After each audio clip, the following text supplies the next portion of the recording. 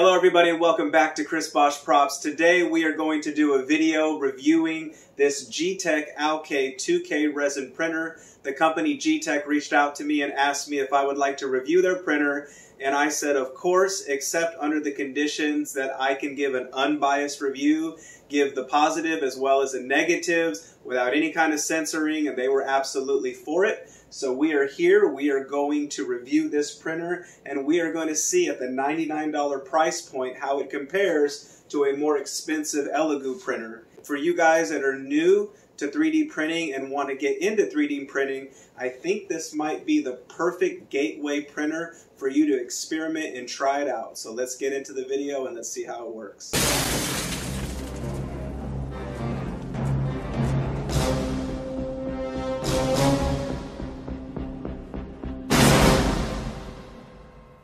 Okay guys, so right out the box, this is pretty much what you get. There is very little to no assembling.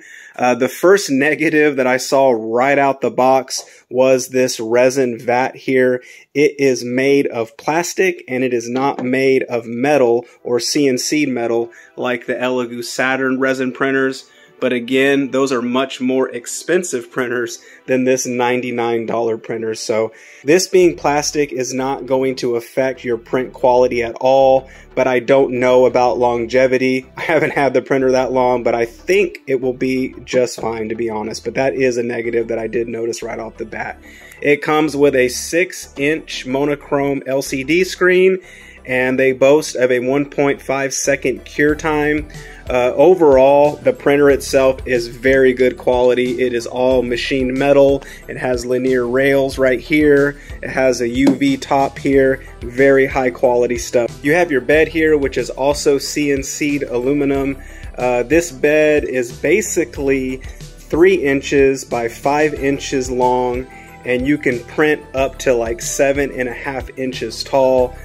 So far, very high quality. Another negative that I will say right off the bat is these channels right here do get filled with resin, and they're kind of hard to clean. You'll need some Q-tips to get in there when you clean your resin and wash out your stuff. But yeah, that was kind of a negative for me because on the Elegoo Saturns, you don't really get resin in any kind of channels. They made the beds just right. But with a little bit of Q-tips, you can clean those out and it doesn't affect print quality. So you put your bed on there, you just slide it right on, screw this on. We have our vat here and it just slides right onto those thumb screws. You tighten them up.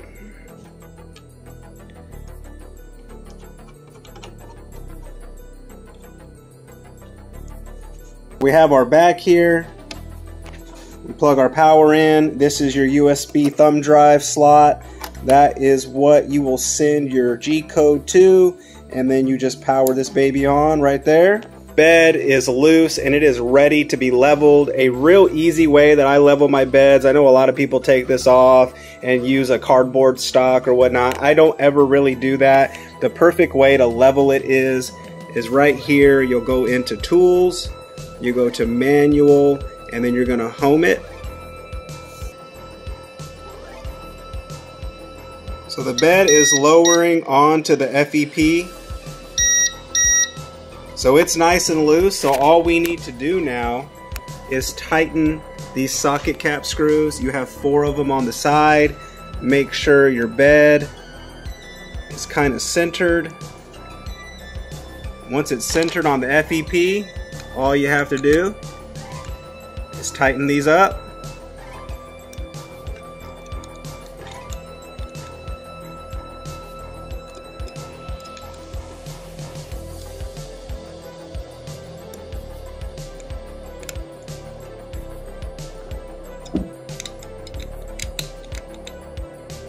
Now that our bed's leveled, all we got to do is I just press this up a few times just to give me room to pour in my resin. You can pour your resin in with this lowered as well. It doesn't really matter, but that's how I level my bed. Super easy, guys. I do it on all my printers and it works just fine.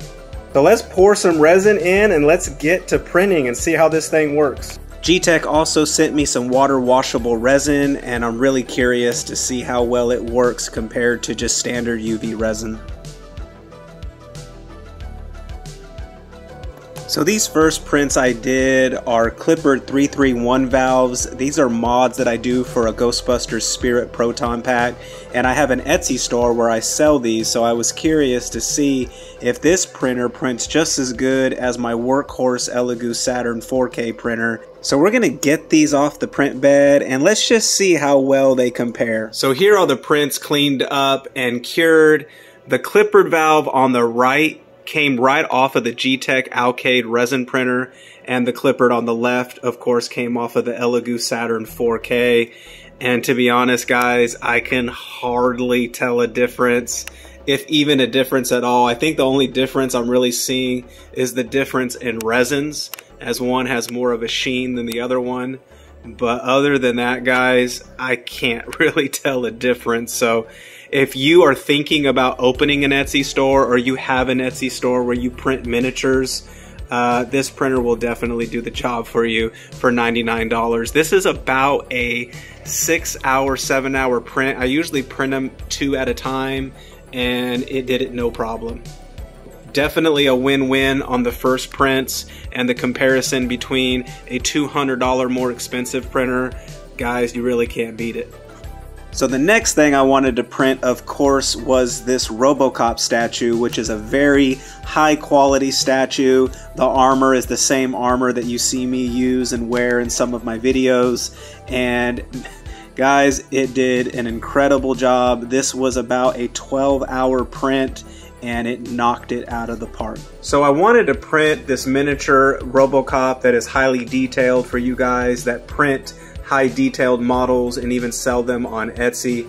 As you can see here, the printer had no problem in doing it, although I definitely could have better optimized this, but for scale, you can see how small this is, and the Alkaid printer really had no problem handling it.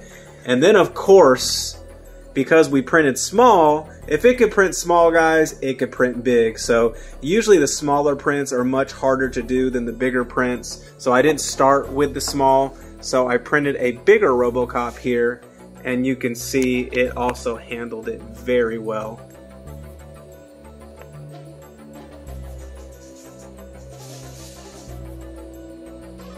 Super cool, guys, super cool. So for my conclusion, guys, would I recommend this cheap $99 GEEETECH resin printer? Yes, I would. The printer works, and even though it's cheap, honestly, it works just as good as my Elegoo Saturn 4K over here. So if you're new to 3D printing and you want to get into resin printing but don't really want to break the bank and spend a lot of money, I do highly recommend. It would be a good printer for you to just try out and see if you even like this, without feeling guilty that you spent a lot of money if you end up not liking it and not wanting to go further with the hobby. So yeah, I do recommend it for those people. Do I recommend it for people that are already into resin printing and have the high-end Elegoo Jupiters and Elegoo Saturn 8Ks and wherever they're at now? Do I recommend to you to buy one of these? No, probably not. It probably isn't going to be up to par with those printers, but yes, if you are new to 3D printing, this is the printer for you.